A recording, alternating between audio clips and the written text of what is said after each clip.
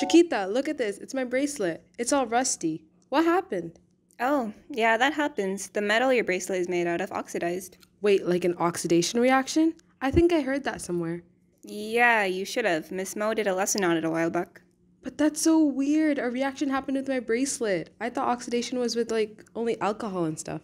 Well, yeah, but that same process can be applied to a lot of other molecules. Oxidation occurs in combustion, photosynthesis, cellular respiration, and even corrosion, like with your bracelet. I'm lost.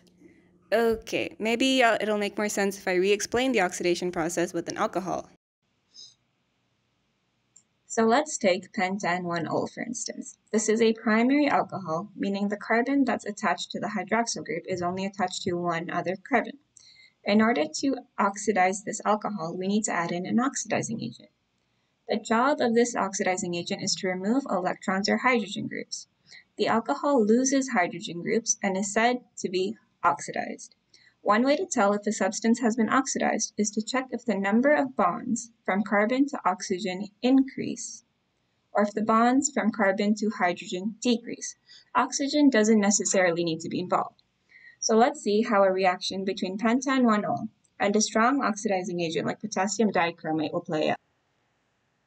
On the pentan 1-ol, we will be focusing on the carbon that is already bonded to the hydroxyl group.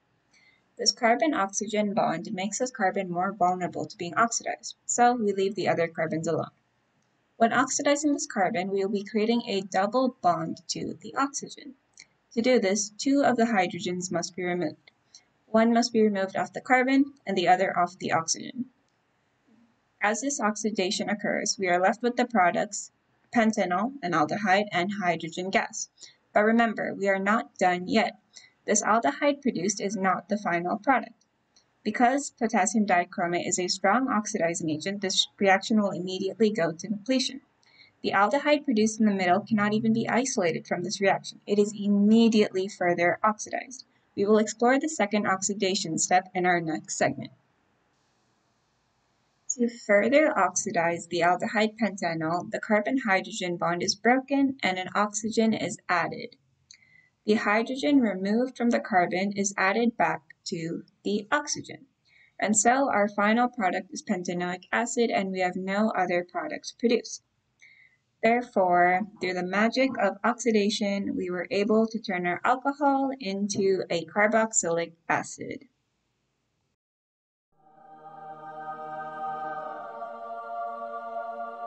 Wow, I get it now. So even my bracelet, the metal simply lost electrons or hydrogen groups to oxygen in the air, and that caused a color change.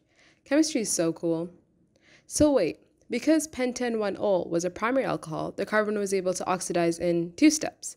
Let's say it was a secondary alcohol, then it would only be able to oxidize once, right?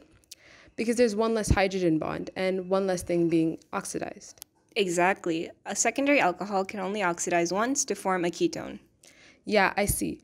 The carbon attached to the hydroxyl group is attached to the two carbons, which is why it's called a secondary alcohol, and only one other hydrogen. So it can be oxidized to form a double bond with oxygen, and two hydrogens will be removed, one off the carbon and the other off the oxygen, exactly like the first step of oxidizing primary alcohols, except there's no room to continue. Exactly. So what about tertiary alcohols? Ooh, well, those have one less hydrogen bond than secondary alcohols. If secondary alcohols can only oxidize once, tertiary alcohols must not oxidize at all. Exactly, Avina, you're getting it. Tertiary alcohols have a carbon bonded to a hydroxyl group just like the other ones. But the three other bonds are all with carbons. Carbon-carbon bonds are inherently hard to break, and so the reaction will simply not go through. I knew it. It's all coming back to me. Potassium dichromate is a strong oxidizing agent, but it's also useful in oxidizing reactions because it gives a color change from orange to green. When there's a color change, it's indicative of the reaction occurring. As oxidation occurs, there's a loss in the number of electrons that causes the energy to change. This will result in a change in the wavelengths. This change is ultimately the color change we noticed in the reaction.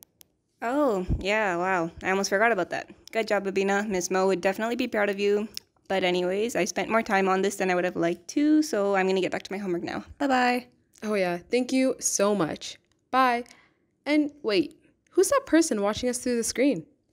Honestly, no idea. But hey, I think they learned a lot. Or is it just Miss Mo judging us? Oh, yeah, that sounds about right.